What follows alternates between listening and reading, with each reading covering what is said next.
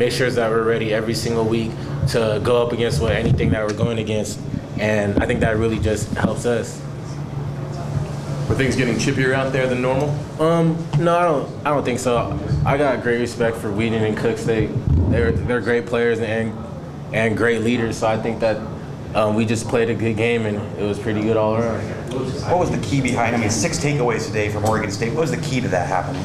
I think getting pressure, we were able to get to the quarterback, and that really helped everybody make plays. What's your sense in a rivalry like this, the Ducks winning 5 straight against Oregon State at this point, and just kind of the way you've taken over the state in a lot of ways?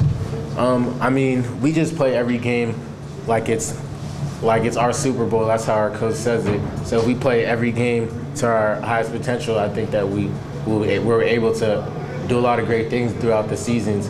And with that, I mean, I can't really say about if we own the state or anything like that. It really is that's to the fans, and what they like to see is what they like to see. Were you unsure at all about how this team would respond after last week? No, I wasn't unsure at all. From the start of Monday, I thought we had maybe our best practice yet of the season on Monday, and that's big because coming off a loss, we aren't really used to taking losses. And throughout the season since I've been here, last week was only my 2nd loss that I played in, so I felt that that was really much it.